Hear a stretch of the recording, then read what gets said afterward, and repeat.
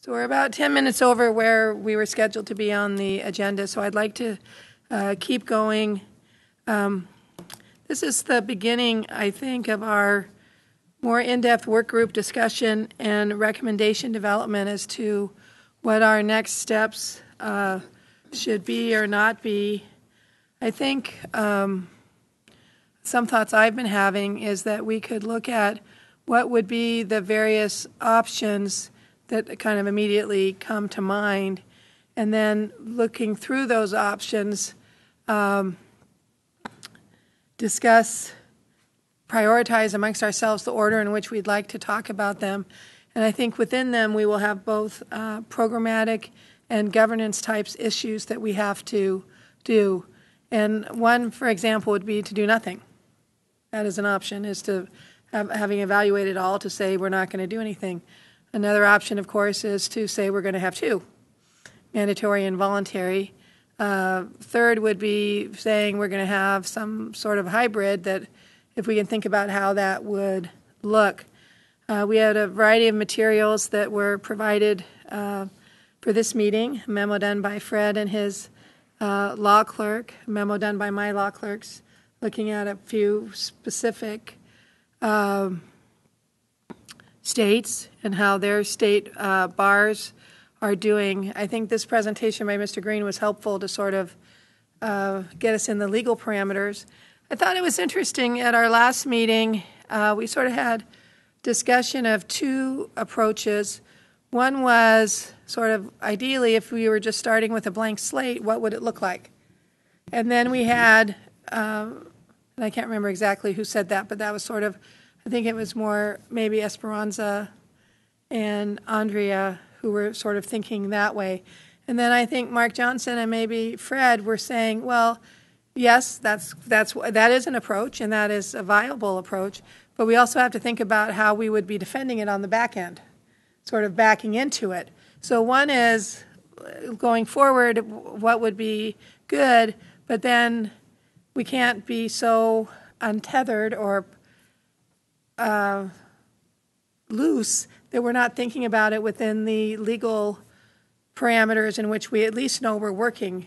As some of my colleagues say, until the U.S. Supreme Court says something, we don't know. That's true. Until they say something, we don't know. But we also don't want to just be not proactive in our thinking and our consideration, which is why at least one reason why the Supreme Court appointed this work group. Now, we could do all this work, and the U.S. Supreme Court could come out and say something that just undoes everything we do, and that's a possibility. But we could perhaps be lucky and do all this work and come up with something that the U.S. Supreme Court comes back and says, yeah, that's where we ended up too, or close enough that we would, excuse me, then be in a position to tweak or make variations. So I'm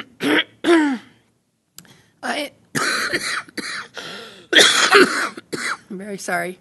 I'm happy to approach this in any way that the work group think would be helpful to sort of start just putting some things on the table and coming up with a process whereby we might start addressing or giving ourselves assignments. But to this point, we mainly have been listening, and I think people are now have enough base to start at least putting things out. And initially, I don't want us to go like so deep or get into, I want us to be more general so that nothing gets taken off the table before everything's on the table.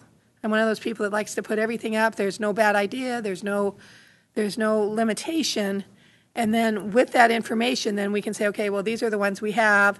What order do we want to do? And then we'll start doing a little deeper dives and having a plan. So people's thoughts about other people's suggestions of how we might do it, additional or different, and then also where we want to begin. Paul? Well, in the spirit of sort of brainstorming and kind of putting things out there, it seems to me that it might be worthwhile to, look at, maybe you suggested there's sort of three structures, as, sort of buckets or, paradigms, and then look at each of those from both the, compelled political speech and association, risk factors and issues, the antitrust, concerns, and then a variety of other sort of, kind of pros and cons. If you look at the memo that your clerk produced, you can see, just things kind of jump right out. Virginia has, I think it was 58,000, folks in the mandatory bar and about 5,000 in the voluntary bar. So, right there, that kind of jumps out at you saying, oh, well, that's not a very robust professional association. That has atrophied significantly. So that, so just maybe sort of brainstorming the pros and cons of each model, the regulatory profile and risks of each model. If there's risks, compelled speech risks, are there factors we could bullet point to mitigate those, to measure those? That'd be my, consistent with sort of a methodical marching through it and brainstorming. That seemed like something, that would make sense to me. Thank you, Paul. Does it make sense to go around and have work group members sort of just do their first weigh-in of where they would be, and you can pass if you're, or you can jump on somebody else's position. So how about Kyle, you next?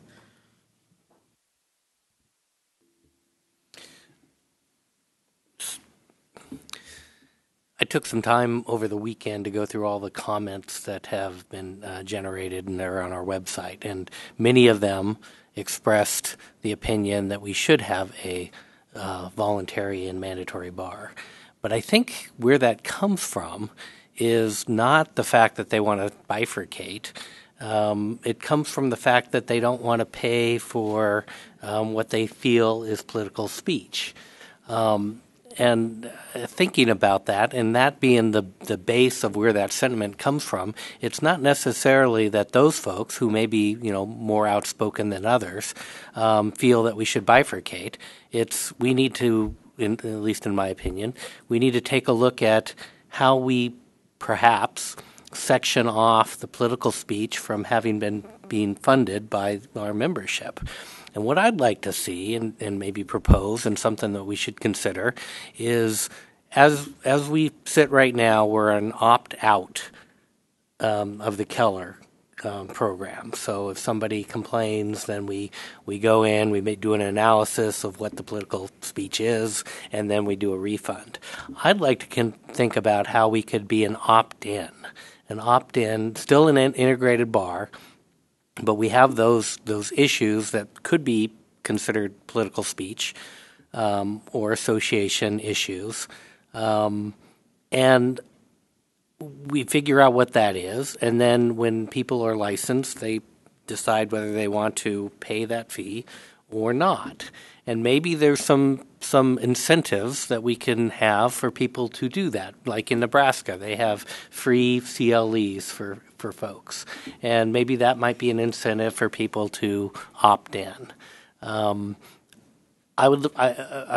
think long and hard about that 1961 case from Wisconsin, where Wisconsin went from a voluntary bar to an integrated bar because they saw that the voluntary bar didn't have the membership. It was struggling to do many of the access to justice issues that they wanted to accomplish. And I want to avoid that. I want to avoid going back to maybe, some of the mistakes that were made in the past and some of the advancements to protect against that. So it would be my opinion that we stay the integrated bar, but we do it as an opt-in, and we figure out how do we motivate people to want to be a part of the voluntary part and fund that through incentives and otherwise. Thank you. Dan? I would say yes to that as well. I think for the staff here, I think it would make sense for us to try to the model we have, and then we tweak that, but not to do a slate being clean, because right now staff is they're set, and I think doing that, if we just started from scratch, that'll cause a lot more stress for and whatnot. So, yes, ma'am. Thank you, Dan. Dory, do you want to weigh in now or keep going? All right, let's go to Mark Johnson, please. Well, I don't know what we should do. I think Madam Chief Justice's suggestion that we just vet the issues over these meetings, basically, you didn't quite say that, and do nothing might be the best thing to do, since otherwise we're really just reading tea leaves about what the U.S. Supreme Court is going to do. Certainly, we don't want to spend the time now taking the steps to untangle what we would perceive to be the regulatory side versus the discretionary voluntary side, because that is going to be a Herculean task. And I can't imagine the United States Supreme Court is going to just completely dissolve and abrogate the regulatory authority of courts around the country that has gone on for many, many years with respect to admissions and discipline, and what we all can probably agree are the really basic core functions to create and maintain a bar association of lawyers that are capable and ethical. And I think those are the key words. So, but after that, there's an expression. One man's terrorist is another man's freedom fighter. And with respect to discretionary and regulatory functions, when you get beyond admissions and discipline, and we start to move in the direction of our access to justice programs and other things, there are lawyers out there that are going to say that's absolutely discretionary and I don't want to pay for it. And there are lawyers and judges that are going to say that is part and parcel of a professional obligation to ensure a diverse, healthy bar association. And I'm assuming the Supreme Court, U.S. Supreme Court, will answer that for us at some point. But at this point, I think we just have to consider options. And we definitely don't want to take the step of going forward and saying we're going to try to decide now, what is what our core functions, apart from admissions and discipline, character and fitness. I think those things are a given. But we've talked a little bit about, for example, the lawyer assistance program and those things, which some of us think are important, and the Bar Association should, and the Supreme Court, play an important role in maintaining those. But I think those are the kind of functions that we may very well see are on the chopping block by the U.S. Supreme Court when the time comes. So, thank you, Mark. Fred? I did spend some considerable amount of time thinking about this, and two things I didn't think about was Kyle's mention of the opt-in. I think that's very intriguing. I did sort of share Dan's thoughts about I don't really want to throw the baby out with the bathwater. I think he said, sort of cleaning slate. I think we probably are saying the same thing there. But what I did is I went back to our work group charter. I guess it's like you learn when you go before the Washington State Supreme Court, if they ask you a question, you try to answer that question. And I figured that our questions were proposed in our charter, which told us that we're to review and assess the structure of the WSBA in light of 1, recent U.S. Supreme Court decisions, 2, recent reorganizations of other state bars, and 3, administration of the Supreme Court boards. So based on that charter, I came up with 4 things that I thought we should consider recommending to the Supreme Court. First, we should advise the court of structural changes, if any, that are needed in light of the Janus case. And I really appreciate the materials we've had so far and the chance to research this. And I think the answer to that is relatively easy. Professor Chemerinsky and other scholars say no change is needed, and I agree with that. I think having read those cases and things, Janus doesn't force us to make a change. I didn't know that going into this, but I believe that to be the case now. The second point is that if we don't make any structural changes due to Janus, is there anything that we should recommend to the Supreme Court that should be done to make sure that the First Amendment rights are protected in light of the Janus decision? And with respect to this issue, my assessment is not complete, but it may be that we suggest to the Supreme Court to continue to zealously review the free speech issues. Does it need to be audited? Do we need an examiner? Whatever. I think we must remain vigilant in making sure that the distinctions between appropriate speech and compelled speech are there. And that's just something we have to always make sure is done. And if we're not doing that, we do risk litigation. I've been corporate counsel, and sometimes what you're doing is you're doing preventative medicine. And that's what we need to do here, is to make sure that we are not being lax in our protection of free speech. Doesn't mean that we're doing anything wrong. It means that maybe the protections that we put in place have to be policed. The third point is what structural changes should we recommend to the Supreme Court be made to address the antitrust issues raised in the North Carolina dental examiner's case? To this, I very much appreciated Mr. Green's lecture. You've seen my memorandum.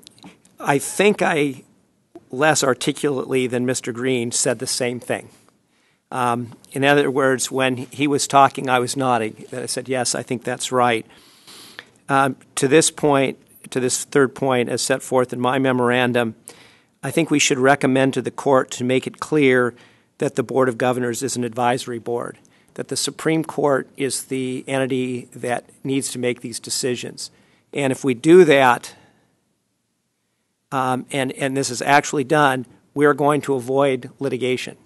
Or if maybe you don't avoid the litigation, but you would prevail in the litigation if it took place. Now, there are some things, we can't wait for the Supreme Court to say certain things, and we have to act because they haven't said. But with respect to the antitrust issues, the Supreme Court of the United States has spoken, and we should listen. Fourth and finally, my suggestion is that, or what is it that we can recommend after reviewing changes in other states? That, again, was part of the charter that we had. Here, I think we learned, and especially at our last meeting, I think we learned that Washington is a national leader when it comes to access to justice, and we should continue to lead rather than follow. We can look at what other states have done, but I don't think they've done as much as we've done. And just because they've done something different doesn't mean we should do it. I think we should continue to lead. In short, the work of the Supreme Court appointed Access to Justice Board and other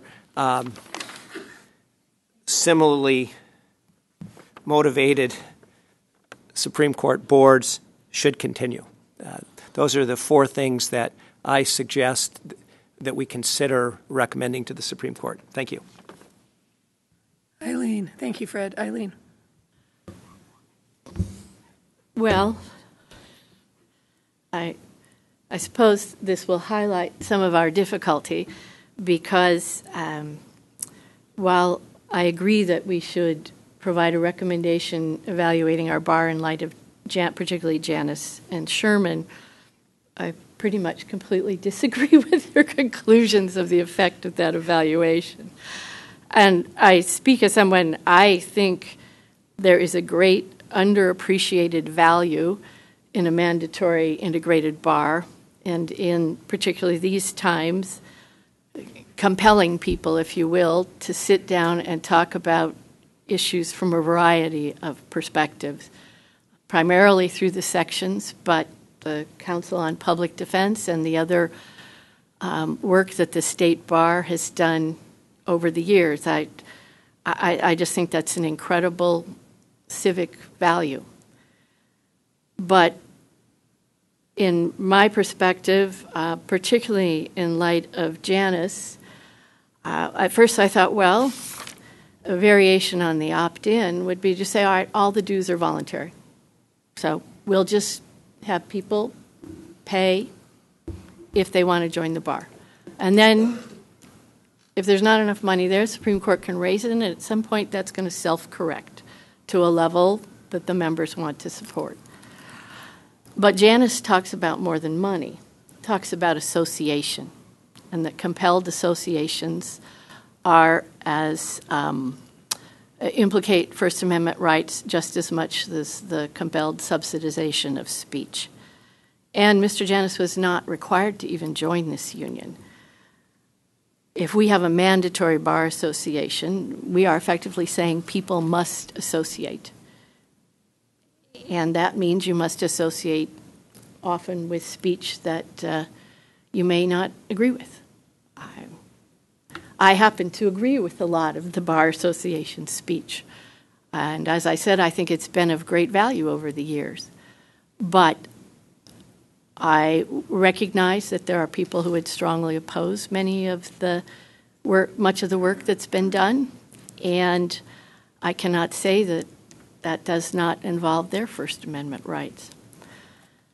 And as to Sherman and the antitrust, if the bar were to become a complete captive of the Supreme Court as recommended, and I use the word captive, but if the bylaws have to be approved, if the executive director cannot be fired, if the board of governors or whatever you call them are appointed by the court, then it seems to me that the association would be bound to some of the restrictions that I think are appropriate on the speech of the court in this state. I mean, there are states that have partisan political races for their courts, and we do not. And I think that's incredibly important. But, for example, I've sat here and listened to a legislative request from the corporations, maybe it was corporation, somebody, about something as benign as asking the legislature to expand shareholder meetings to include video presentations. I don't think the Supreme Court's in the business of proposing legislation. And I don't think an entity controlled as much and under the direct supervision of the court in all of these aspects would be free to do so. So that's my take. I agree we should, in light of Janus, at least be ready to respond, and maybe Fleck will come out and the U.S. Supreme Court will say, well, bar associations are so important and so special that we're just going to leave it as is. But I doubt that very much. There's obviously been a number of years trend across the country to bring litigation against bar associations that speak on some of these issues, and I would not expect that Washington would be spared. So my approach would be to take Paul's approach about the buckets that were mentioned. We do nothing. We do what we're, oh no, maybe this is Justice Fairhurst's buckets. The do nothing, we do the high. Higher together. All right, there you are. We have the mandatory and voluntary, we have a hybrid, or we say this is the road is narrow and this is the road that we see going forward. But that would be my approach. The one last thing I would say that I think would be important would be to ask the leaders of the sections, and we talked about this beforehand, to send them Janus and say, please read this and tell us what of your work you think would be permitted under Janus and Sherman, and is there anything that would not? It's not decisive, but I think it would certainly be helpful in making recommendations of this committee to the court. I still like you.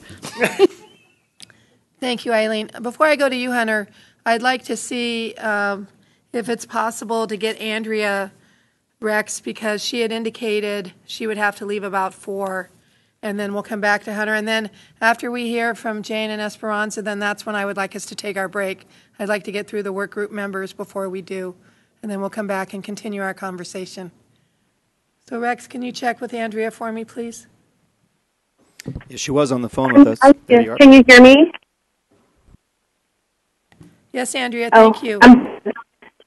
Okay, thank you. Sorry, I'm a little bit under the weather too. I too reviewed all the public comments and things of that sort, and I don't know, just to be quick and succinct, I guess where I am is a unified bar, the integrated bar. I think that it is a robust bar, and but it can stand to have improved. I don't think at this point it should be abandoned.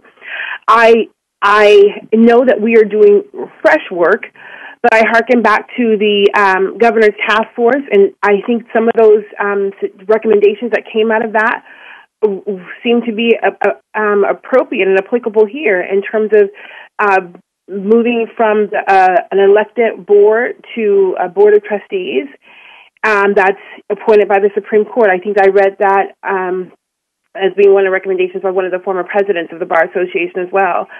And the addition of the triple LTs and non-lawyer members, I think those things get directly to a lot of the issues that were raised in the dental case that we just heard the summary and analysis of. So that's where I stand. I think that the issue of access to justice and diversity issues, I think that those are,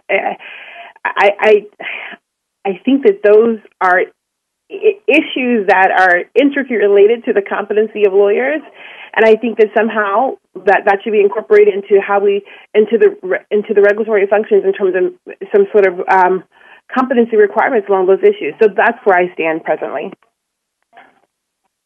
Thank you, Andrea, and thank you for joining us remotely. I know it's tough to sometimes come in by phone. So I would now go to Hunter. Okay. Well, thank you. I have just a couple of brief analytical comments and then some proposed procedural comments. So analytically, I am persuaded by the comment that was made a couple of meetings ago, and I forget who made it, and I think it was somebody down there, maybe it was Mark or Fred, but that the analysis is best approached from the perspective of what is constitutionally required and then what is optimal for our bar association for this state in 2019. And I've not come to any firm conclusions on either of those questions, but these are the things that I'm thinking about. I do recall that in Janus, one of the comments in the opinion was that Mr. Janus was shanghaied into this organization that was subject to that particular lawsuit, and that comment and theme, I think, is reflected in a lot of the comments that this structure work group has been receiving. I think we're... Can I just have you substitute abducted for shanghaied? Shanghaied. I wouldn't want anyone to be offended. Abducted? Don't use Shanghai. Don't use shanghaied, so Okay. just use abducted. Abducted. All right. Thank you. Thank you. Thank you. Abducted. I think we see the echoes of that in some of the written comments that this organization that we've received. Something else that I think about is that I think with regard to the value of a mandatory bar association versus a voluntary bar association, and something I've been hearing from a number of folks, is that there might be potentially a generational difference here in the sense that tons of ink have been spilled about millennials, and I think it's interesting to think about how they may approach this issue and this question. In that millennials typically tend to be socially liberal and more libertarian on associational issues.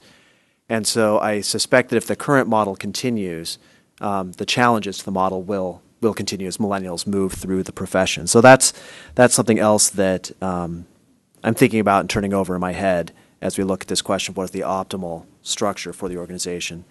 As far as procedural comments, again, the comments are coming in. I'm reading them all. I think they're very helpful. We've got a comment from former Bar Association president. The sections are weighing in. Individual members are weighing in. I think those are great.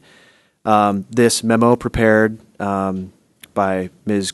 Craik and Mr. Moon, I think is fantastic. It's actually more than what I had envisioned when this was discussed at the last meeting.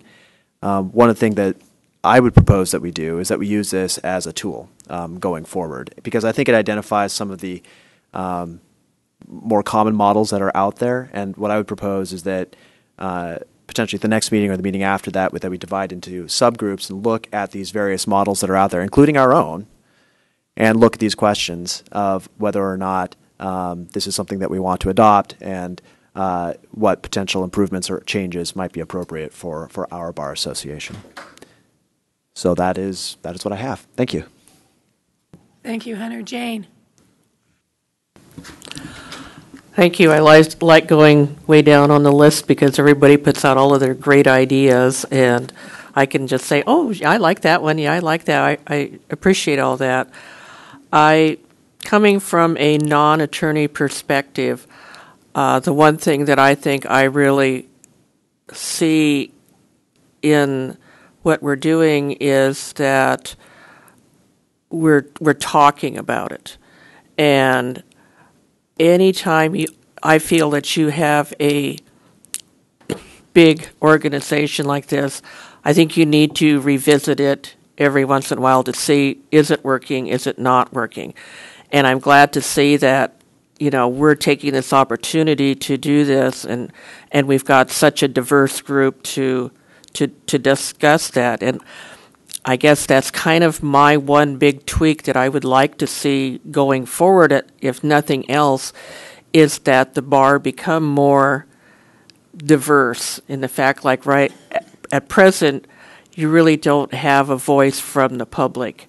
You don't have a voice from non-attorneys because it's always, in the 30-plus years that I've been involved with working with attorneys, it's been a very coveted thing to keep the organization that we're going to police ourselves. We're going to keep this group just us. And I think that we need to look at expanding.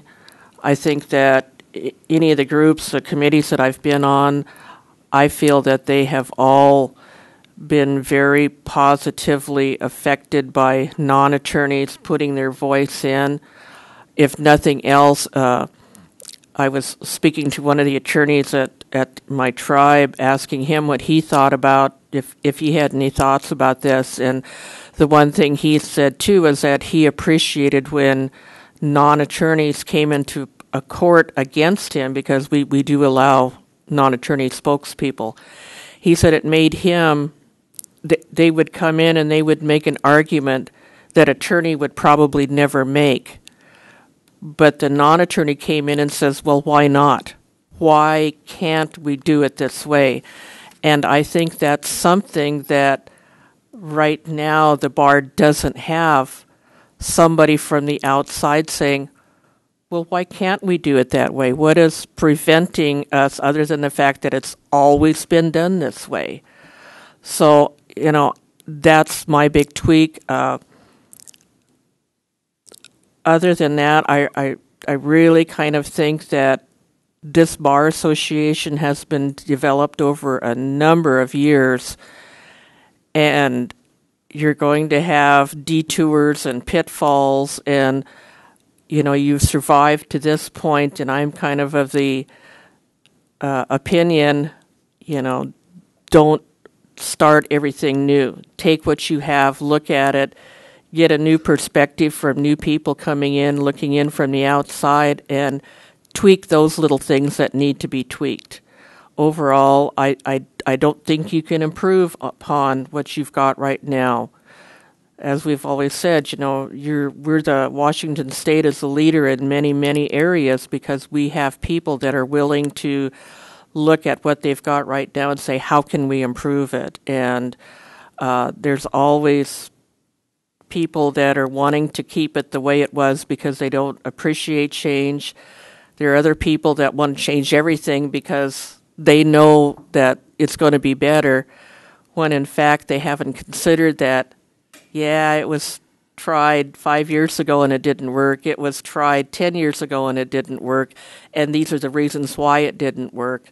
So, let's not worry about that, but change the things that we know need to be changed. So I'm for definitely breaking up into the groups and looking at some tweaks. But overall, I would say, I think you've got a good thing going, and just get a little bit more diversity going on.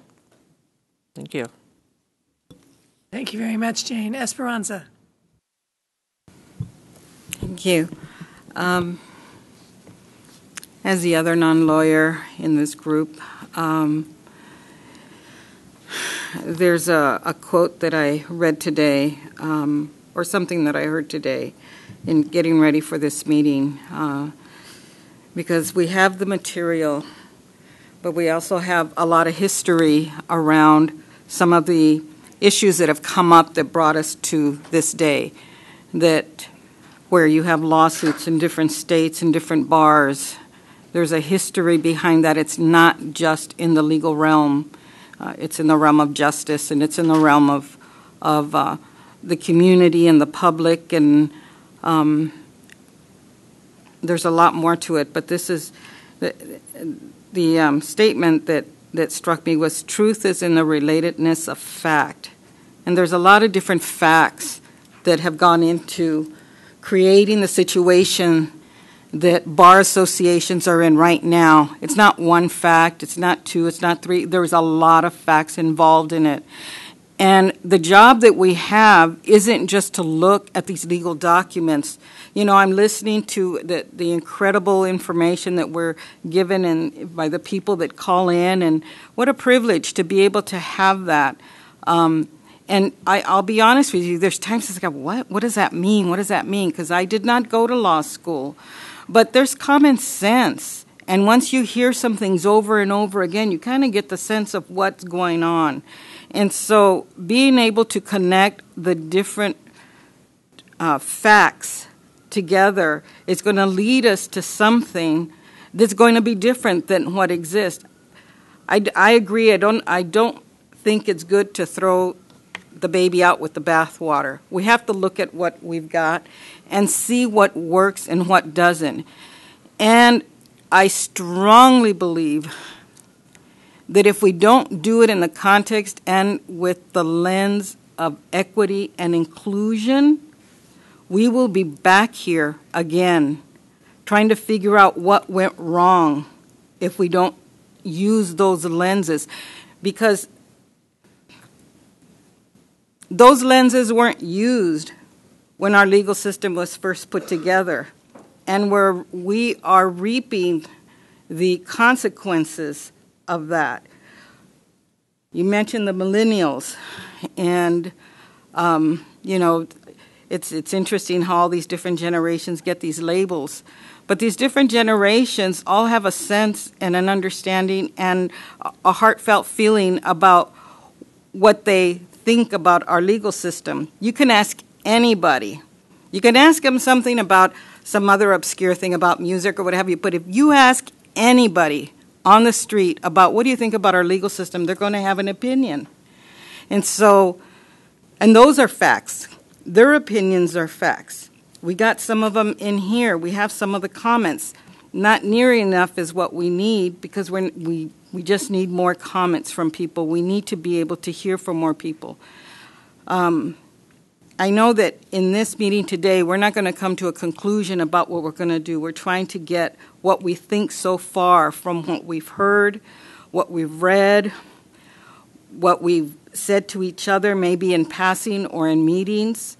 I think it's going to be extremely challenging, and I hope that in the end that it's going to look different than what it is. It's going to have to look different. And looking at justice, the paradigm of justice, and the paradigm of economics when it comes to law. And I want to hear and I want to understand the different positions that are around this table and are within the membership. What I say is what I think and what I feel. But that doesn't mean that what I think should happen can't change or can't be modified based on my understanding of how somebody else is not wanting to be a member of this bar because of various reasons, has criticisms about how the bar functions, how somebody's First Amendment rights, maybe they feel like they're not being respected. We need to listen to those things. And I also know that we have to be prepared to answer to somebody if what we decide and what we go forward with causes problems. And we know that a lot of times when we need to make changes in something like our legal system, something big, that it's not comfortable. And we might have to withstand and bear something we don't want to. The change is already here. It's already here. If we're trying to push back on change, we need to know what the change is. We need to understand it, and then take this information that we have and the feedback that we get, not just from the emails that people send in, but we need to talk to other people and really ask folks in the community, the people that are impacted by the decisions that are made here, aren't just the clients that private attorneys and big law firms deal with. We're talking about the Washington State Bar Association. And for the average person on the street, what that means is that's the law. How does the law affect me? How does the practice of law and who practices the law, how does that affect me? How does that affect different communities? That's the question in people's minds. And so we need to have that as part of our as part of our evaluation when we're going through this process. So I don't know what we're going to do, what it's going to be like in the end. I just want to make sure that we're using a lens that is the most inclusive that it can absolutely be to get us there. Thank you, Esperanza. I'd like to do two things still before I do a break. One is I want to see if Dory has anything she would like to say, because I find her to be an excellent synthesizer. I have a few comments I want to say, and then I want to let work group members have an opportunity, having heard what the other work group members have said, if there's anything you want to add. But I'll start first with Dory. Having listened to what each of you have said, my mind went to kind of a matrix of analysis, analyzing a number of different, not just structures, but potential additional policy or governance pieces that could be added into any particular structure, and then going through them in the way that Paul and the Chief Justice spoke about in terms of analyzing each one of those options or elements for what I hear a variety of interest suggesting. For example, the degree of inclusivity, the impact to the public, how this would reconcile to Janus, how it would reconcile to an antitrust concern, whether it's yet ripe or whether we feel like it's maybe premature given the state of the law and how it's developed. We could come up with a number of criteria along one axis and a number of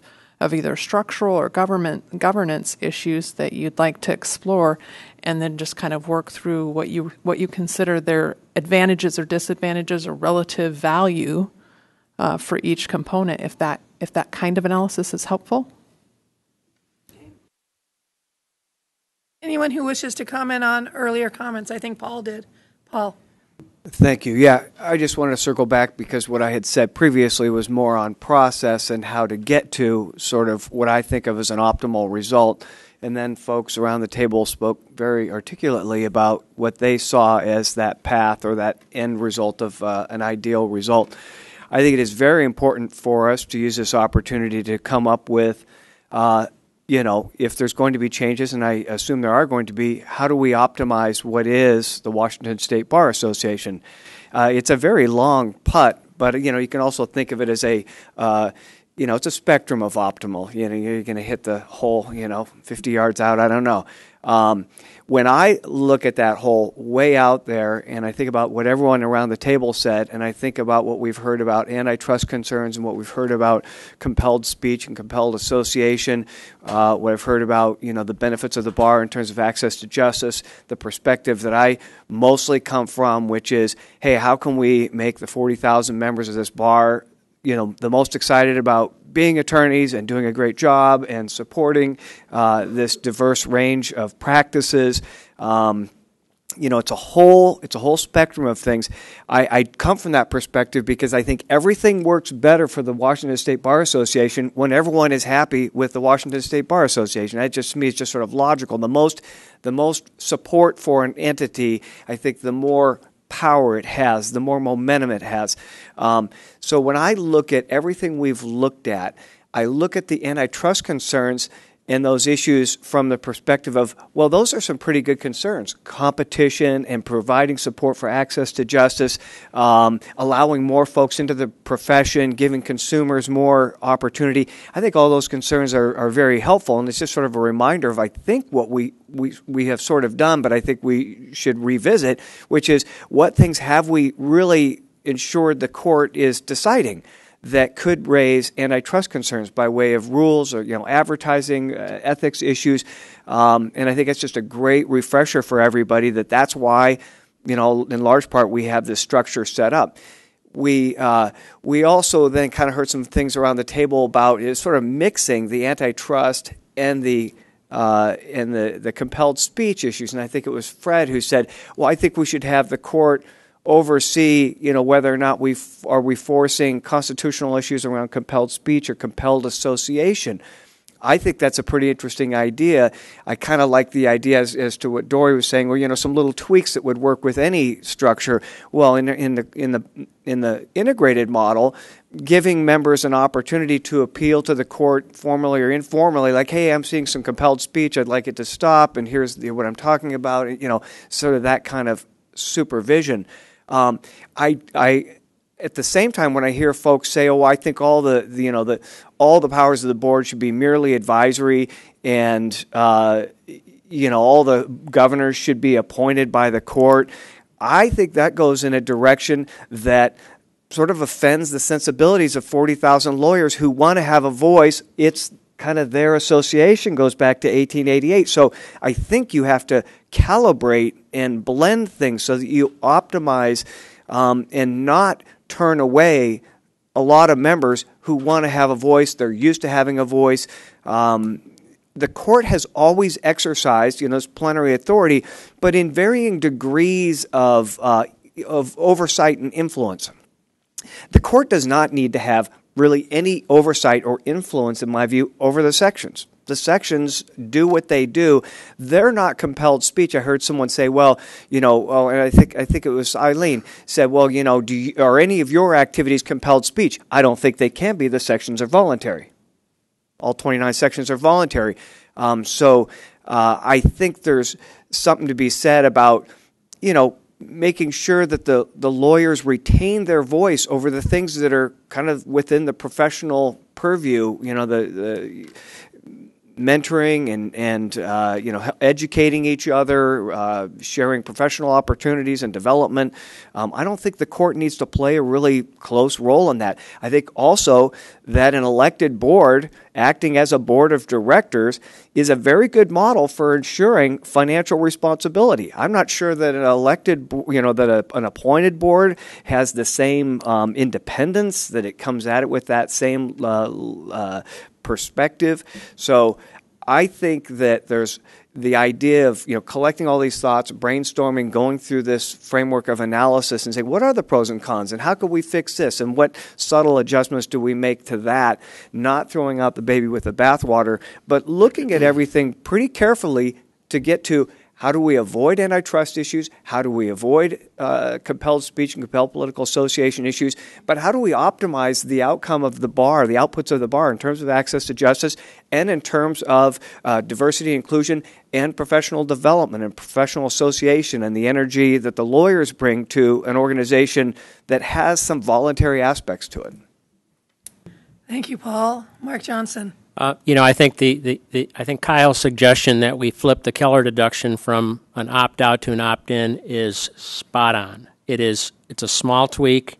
It's vulnerable to the compelled speech. They've raised it in some of the cases around the country. I think we can do that fairly easily, although the state bar staff has to implement all these things. But I absolutely think that helps us. Then we can take some baby steps. I think we ought to take a good look at GR 12.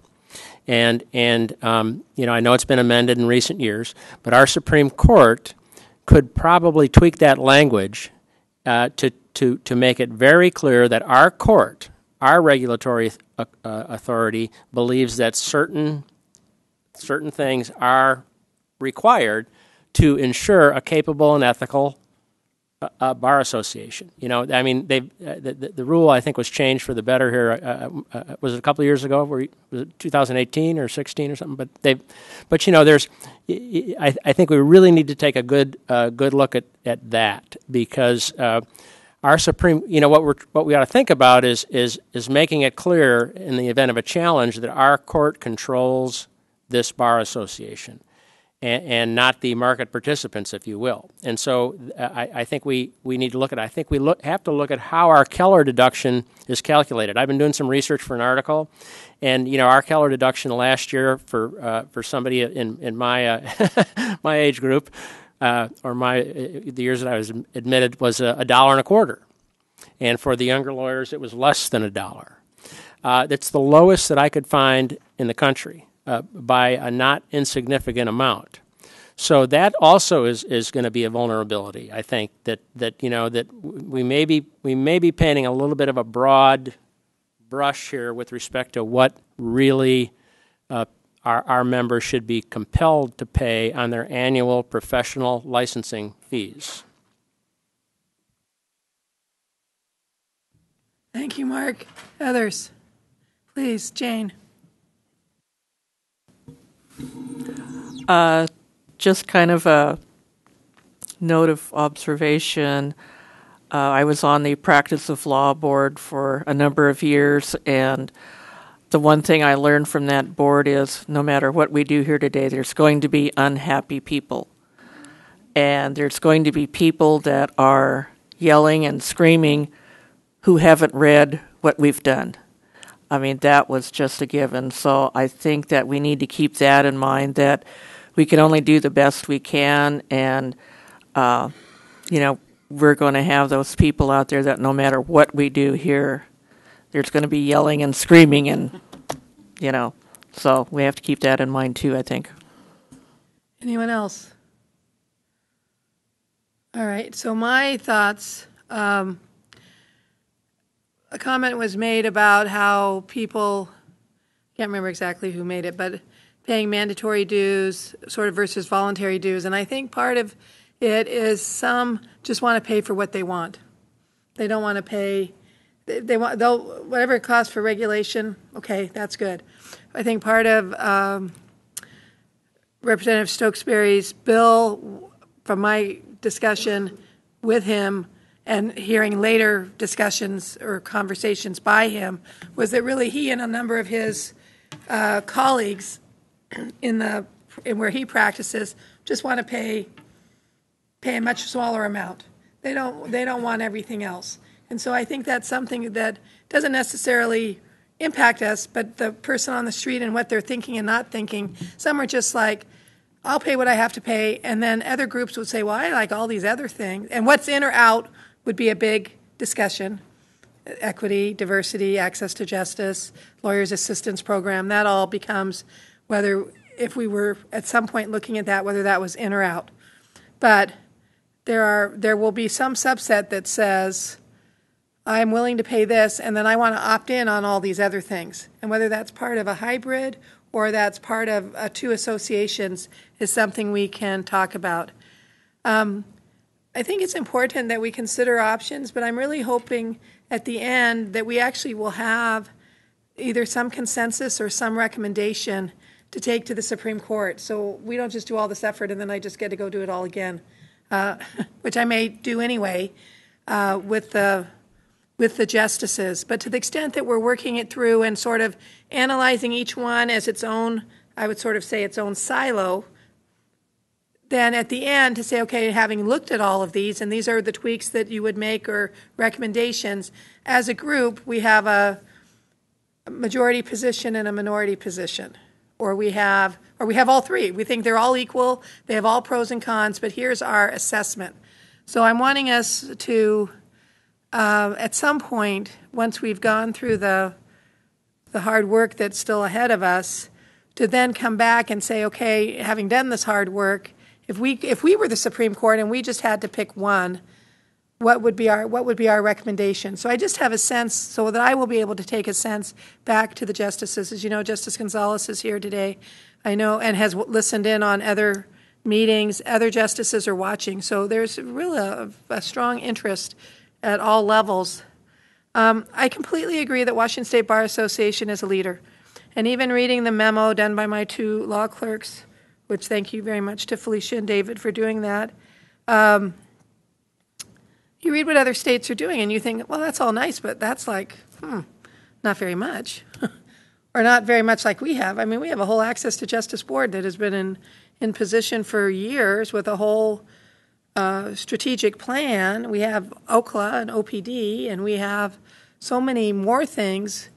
We have a Judicial Conduct Commission that's separate and apart. We have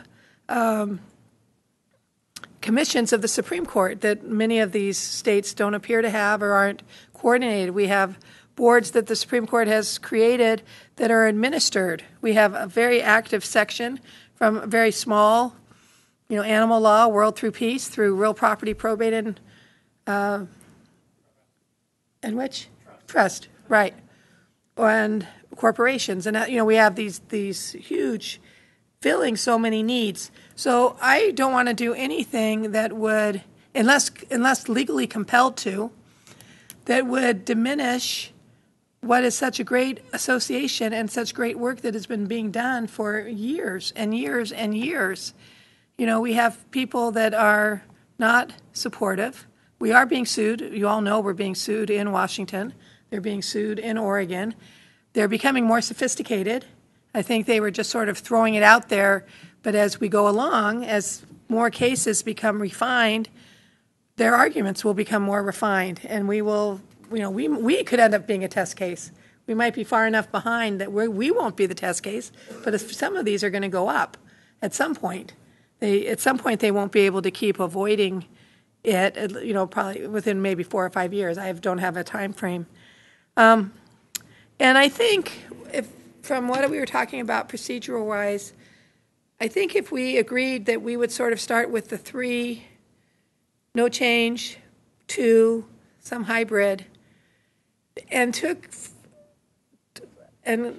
Dory and I and my law clerks, and maybe others might want to work on a little subcommittee, could pull out what are the questions we have to ask under antitrust, under Sherman Act, under sort of our lectures that we've had. And I'm not able to be more articulate at the moment than I'm being, which is, I recognize, is not very articulate. But what are the questions we have to ask? And then say, okay, looking at this, is there anything we have to change? And if we do, then we know we'd have to have it on all 3, right? But if we don't, or only if we came up with something, and so we sort of check off the legal boxes. And then we come back and say, okay, optimally, how would this look? So one is the Keller opt-in versus the Keller opt-out. And you say sections are voluntary. Well, they are, except for my understanding is that they're partially subsidized. And if they're partially subsidized, then they're not completely voluntary, and there is some money link where there could be some question. Then there's also the Supreme Court doesn't really do policy. We do administration in legislative areas, because we're going to ultimately decide the constitutionality or the statutory interpretation of that legislation. So at least I, as chief, don't think, unless it really impacts the administration of justice or the administration of the bar or something, that we should be in there, because I think it starts blending the branches and the checks and balances. That doesn't mean if we were a voluntary association that we've had a very robust bar legislative section who is looking to improve how law is, I'm just having a tough day today, how what the law should be in different practice areas, what will improve people signing things or corporate law or real property. They have a whole laundry list of things that they're taking. Well, if we can really truly insulate them so it's not, quote, bar subsidized in any way just because of the way we set it up, or in fact, we say perhaps the Bar Association is out of legislation business. The bar, the mandatory side of the bar is out. But the section side, well, they're all in. That's their whole reason. But they pay money specifically. They opt in to do Keller for that. And that's just in its own, you set up with Ann, it has its own little separate silo where it's a dedicated fund. So there's just not any question that we're not crossing it. So it's that. I don't want to go into that detail right now, and I know you're way overdue for a break. But it's those types of things that I think at some point we would dig down into as to how that could work or not work. And I think there's some big guideposts that we could attack or address at the next meeting, the legal kind of side. And as part of that, then we would start pulling out the optimal side. What are people comments on my comments? Sounds good. Thank you, Paul. All right. So I have on the clock over here, I have 4:08. We are going to take a 15-minute break to 4:23, and we will come back and we'll have a half hour, 37 minutes to sort of wrap up and then make our plan for next time. So I think we're almost to the future agenda items when we come back, okay? So think about next steps and weighing in on what we'll do. So you have until 4:23, please. Red clock.